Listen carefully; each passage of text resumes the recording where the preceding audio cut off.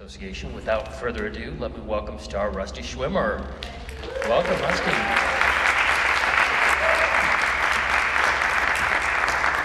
Thanks so much for coming, you guys. Wasn't it great? You know, Rusty, let's start with, why you're in this film. So you and I have talked in the past about reasons why you take a movie, right? There's a character you really want to play, a scene you want to do, a director you want to work with, a place you want to go to. What was it when Ani approached you for this film that told you this was right?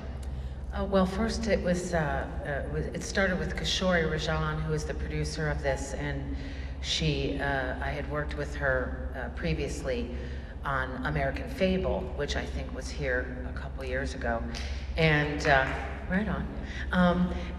I always loved Kishori's taste, and we were at a film festival with American Fable, and I met Ani, Simon Kennedy, who's the writer and the director, and Kaylin Yatsko, who is the cinematographer, and the two of them went to film school together in Prague. And so I met them, and they said, would you want to be in this movie? And even before I read the script, I could tell just by the human beings that they were, and the fact that a cinematographer was a woman. I was like, cool.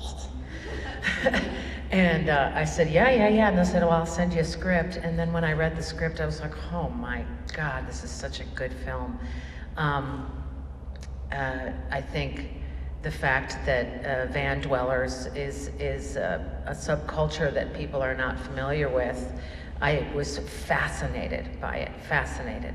And it wasn't necessarily the part that I loved so much. I mean, of course I loved Marcy, but I loved the fact that Marcy served this beautiful story. And I take parts on whether they serve the story really well or not. And that's basically how that came to be.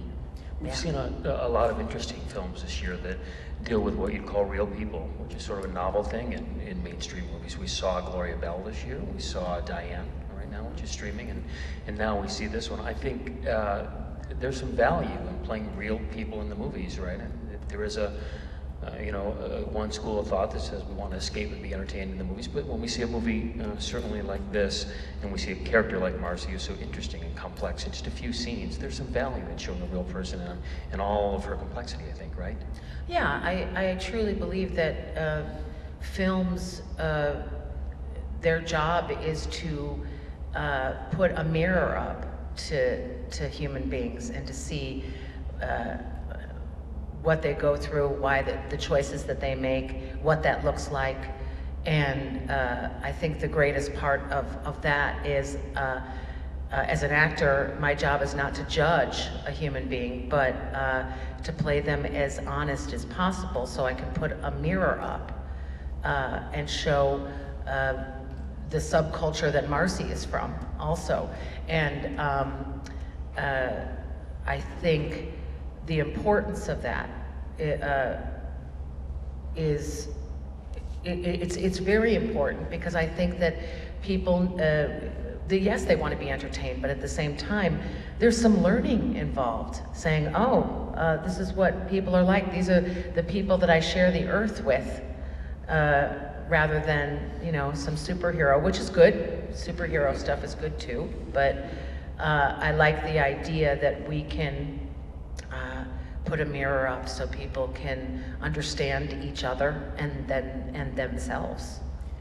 Ani has said that we're in a divisive world right now. I don't think that's a surprise to anybody, and we see a whole collection of different characters here in this movie. And to play a character like Marcy, when we think about her, I suppose there's a broad and sort of surface way one might play her if they chose to do that. But you found a sort of different way in. We see really interesting, generous, gracious sides of her, and then we see some edgier other sides of her. It's not possible for us to look at her and call her a type in any particular way. And in a few short scenes, you were able to do that. Give us a sense of that, will you? Well, first of all, that was a real family. There were, it's originally 10 children, and one of the kids that that is in there, he's a part of a triplet, and the other two of the triplets didn't want to be in the movie. So then we had 8.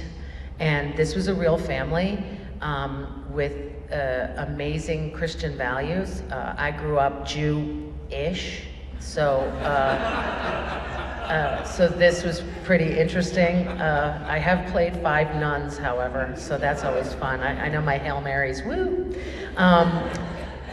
So what was interesting is we used their home, and we used their kids, and you know, they welcomed us so beautifully.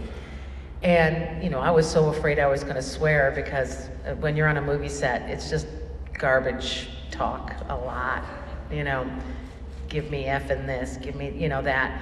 And so I felt like I had to really edit myself. And then after the first day, I saw these humans. I didn't see a stereotype of a Christian family. 3 of the kids are biological and the rest are adopted.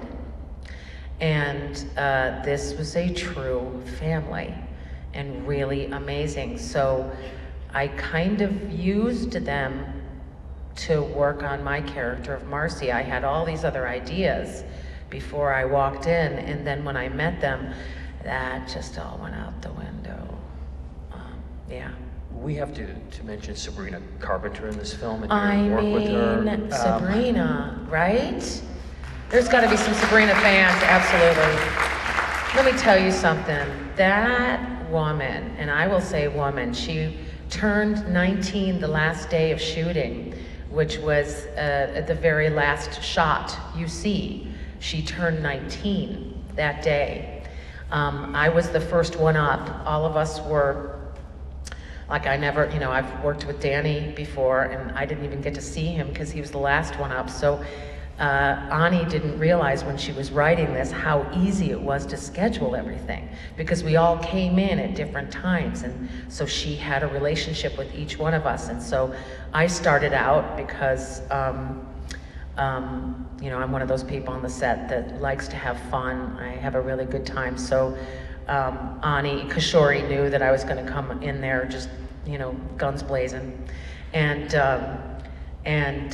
so I met Sabrina, and I didn't really know anything about her, and I thought, I'm really good at pop culture, but I didn't know anything about her. And I met her, and you know, we went to the Whole Foods in Albuquerque just to get things going, and no one really recognized her because she had brown hair, and I had never met her before, so I thought, oh, okay, little slip of a thing. I immediately liked her because her voice it's not fake, it's right there in the chest, and I immediately liked her, and we had a really, really good time. The funniest thing about it was when we were shooting in the first scene you see me in that gas station store. We were messing around and looking at, you know, candy that was probably there since 1982, and we were laughing, and she starts, you know, filming things, and we do the Instagram thing, and we're laughing, and she does an Instagram story thing, and the next day, you know, I'm on Instagram, but I've got, you know, whatever, followers, whatever, you know, it's like my friends. And the next day I had 1,000 new followers.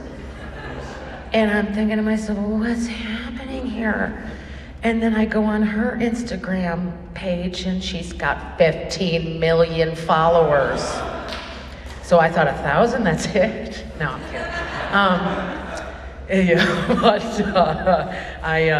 I was shocked, and then of course, you know, I went into the interwebs rabbit hole and realized this was a pretty famous girl, and she just didn't seem that way. She didn't have that air about her. I've worked with a lot of movie stars, and she just was right there. What an amazing young lady, and the work that she did in this film, I think, is awe-inspiring. I think it's all about Sabrina in this, and I'm happy to serve her story. Someday I want to do a career retrospective with you because we know you from many things over many years, and I think I want to call some of those things out quickly, and then I am going to get around to a question. But if we all remember some of the things we've seen Rusty in the last 30 years, and she's been in everything in the movies, and TV, the movies, miniseries, etc. We look back at things like A Little Princess for Alfonso Cuarón. We look at... By the way, did you see when we were watching the television and she got to see the end of the movie? It was Shirley Temple's Little Princess, and of course, Ani didn't tell me that, so when we saw it at Tribeca, the first time I saw it a few weeks ago, I gasped, you know, and got a little teary. Right. It was very sweet. So Alfonso Cuarón, and of course we saw you in The Perfect Storm, we saw you in Runaway Jury, we saw you in North Country, we saw you in Twister. Playing the real people. That's right, right. You know, what's the industry like now for young actors like Sabrina versus when it was back in that day? You know, what is it like? What are the parts like? What's the culture like? What's it like for someone like her on the way up? They have so much more control now.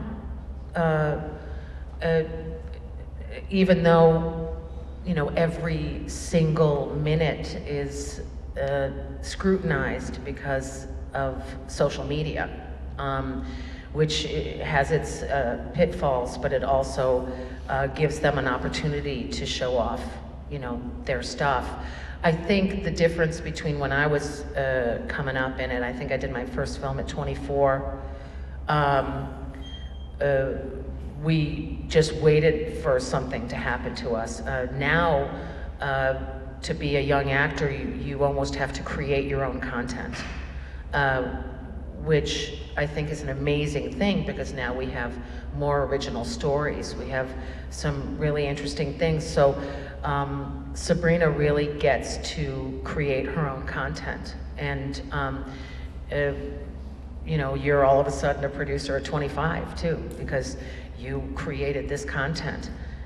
When I was starting, that just wasn't happening. Either you were an actor, or you were a director, or you were a writer, and nowadays you have to be all of those to really, really have a career. And so that's I think the biggest difference. Yeah, I'm gonna ask you one more thing here. When we look back at movies like this, and we saw last year Leave No Trace by Deborah Granick, we might go all the way back to a movie called Vagabond by Agnès Varda, which was a couple decades ago, but this is young women coming of age in sort of a tough world, as it were, and encountering a lot of individual people on the road, on the way. And all of those movies are made by women. They were written and directed by women, and this movie certainly is in that ilk as well. And not only is it written and directed by a woman, but as you mentioned earlier, the DP is a woman also. Many of the production From team, Arkansas. Right. From right. Arkansas, people. Yeah. So what does that mean, and how does that inform the film, particularly now in this moment when you're dealing with you know, so many women on the production team telling this particular story? Well, first of all, the set is completely different. I was shocked. I remember coming on this set. I think the last few movies I've done has been helmed by women, and I remember I came on the set and I thought, oh, it was really quiet, and I thought, oh, geez, they're shooting right now, and I'm probably walking into a shot, and they said, no, they're not shooting. You know, we're in between shots. I said, why is it so quiet? And I, you know, looked around the corner, and in this particular one, Ani is having a very, very deep, intimate conversation with Sabrina, and then Kaylin, the DP, came in, and then she had another just very quiet conversation. And why I'm telling you this is, it's so much more intimate.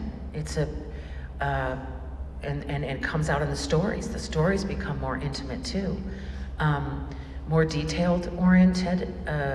That's what I found. Of course, you have exceptions in with every person. You can't, of course I'm being very general in all of this, but you know, Alfonso Cuarón is very intimate, a very intimate director. But for the most part, you'd be on a set and there'd just be screaming and yelling for no reason at all. And they're like, pictures up, you know. Now we had the second AC, the second assistant camera, you know, doing the little guy, and I can't believe I don't know the name of that. Okay, and it was just okay. Scene 2, you know, it was all very quiet, very intimate. I think there's pluses and minuses to both. I like working with all kinds of peoples. She's, he's, thems, you know, I like it. But it is generally, it's a much more intimate thing when women are helming, you know, at the helm. Well, I think we have to wrap. Let's thank Rusty for Thank you, everybody. Thanks. I wish Sabrina were here for you guys, but you know, she's very happening. So, yeah. Thank you. Great. Thank you, Lee. Thank you guys.